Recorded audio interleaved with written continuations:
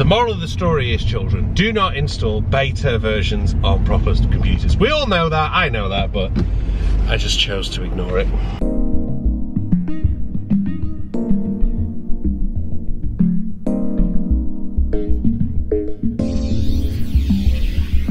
Hi, welcome along to today's vlog. Today I want to talk about a place that I spend probably most of my week at, and you probably do the same thing, and that's my desk, my workstation as it were.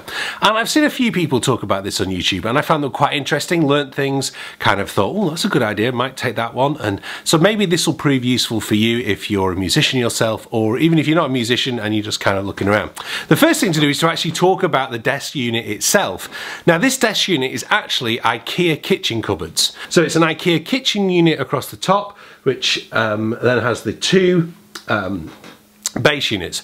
At times I've tried to use this as like an audio workstation, as my studio workstation, and work elsewhere with my MacBook, but the vast majority of the time now I do spend it at this desk. So here we've got my Kawai ES100 digital piano. I wanted to actually put my Yamaha U1, talk about it more in this vlog, but I wanted to put it downstairs in the studio. Sadly, when we moved into the house, it wouldn't get in the basement. We tried getting it round the, it just was never going to go around the stairs downstairs. There's a fire escape you've seen before. We tried to lower it. Anyway, you can watch it in the vlog.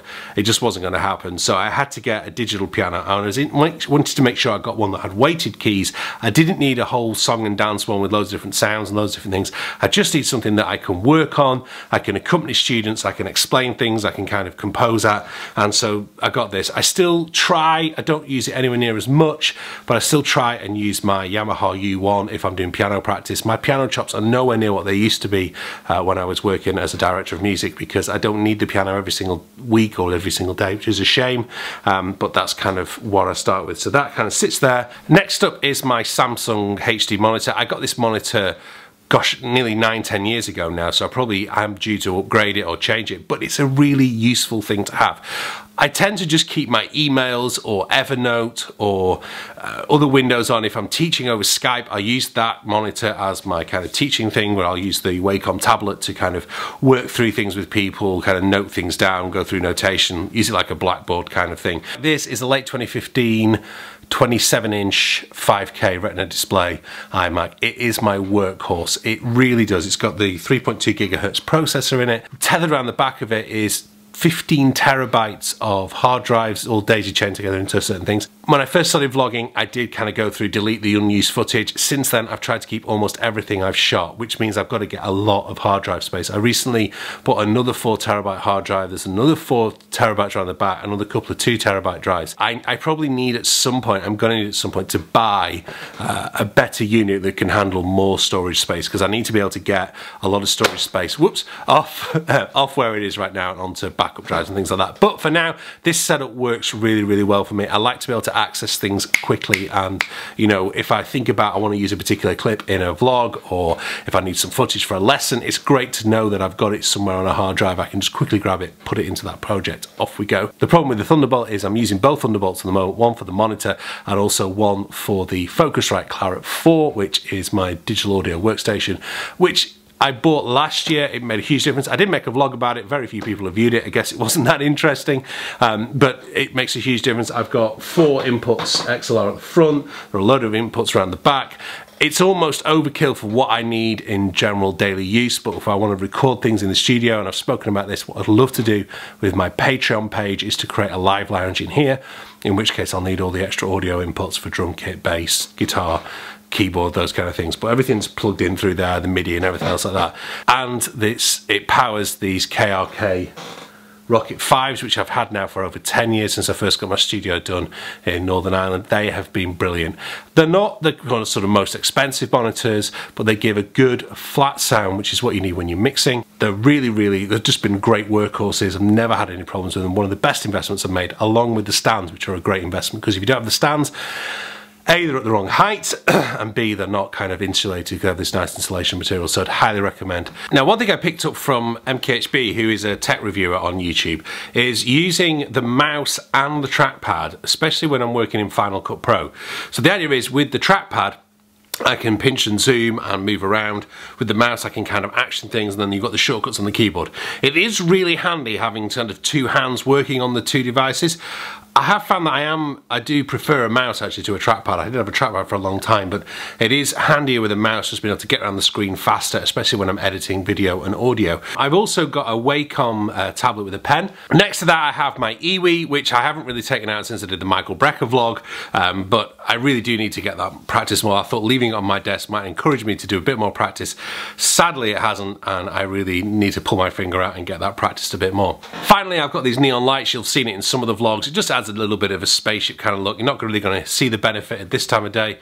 Actually, let me just go and turn the lights off. You know, it just gives a nice little hue effect behind the desk. Wasn't particularly expensive, about £8–9 off eBay, so well worth getting. It just goes around the sticky. It doesn't look that tidy. So that's my little desk tour. I hope you find something useful out of that. I really need to get on with a bit of practice before I start teaching again.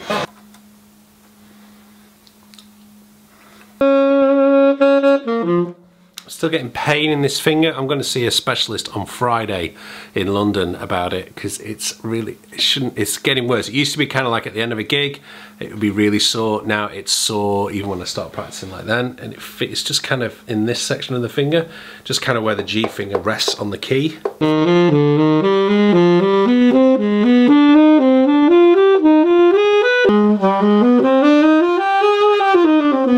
Sometimes it's not a bad idea, if you're busy waiting for something else to happen, you're grabbing 10 minutes of practice just to pick a particular scale. Now, I was asked a question, I can't remember who it's by, about harmonic minor scales and things like that. I will answer that in a more specific vlog Q&A, but essentially today I'm just picking harmonic minor scales. I'm just picking a D harmonic minor because I was teaching somebody on it yesterday on Mr. PC for Coltrane. We're running loads of ideas, and I just realised there was some of them I'm just really rusty at.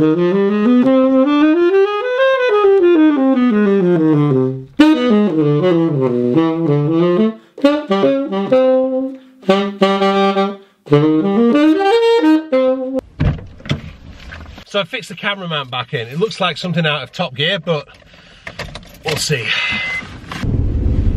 So basically the iMac, the reinstall didn't work, so I've had to just basically go back. I don't know, I followed all the instructions I was supposed to, but never mind, these things happen. So now I'm just doing a restore from time capsule from what I had before, which is going to take 7.5 hours, which means thankfully I've got a MacBook Pro, which means I can get the vlog out tonight and still do my work tonight, but it's really frustrating. So the moral of the story is, children, do not install beta versions on proper computers. We all know that, I know that, but I just chose to ignore it.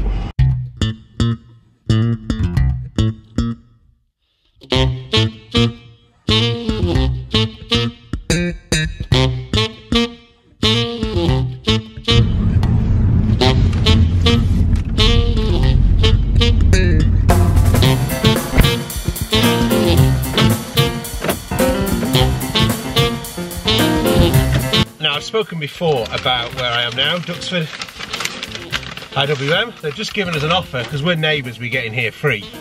But now we get a very special offer on membership, which means we can get in with this card to the Churchill War Rooms, which is in the Darkest Hour film, which I'm hoping to watch soon, and I will vlog about, and HMS Belfast, which I'll probably vlog about as well.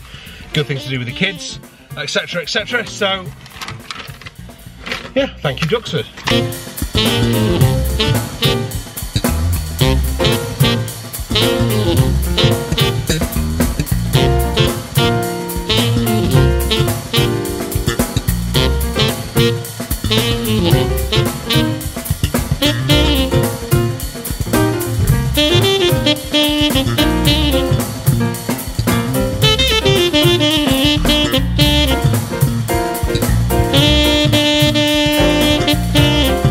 There you go.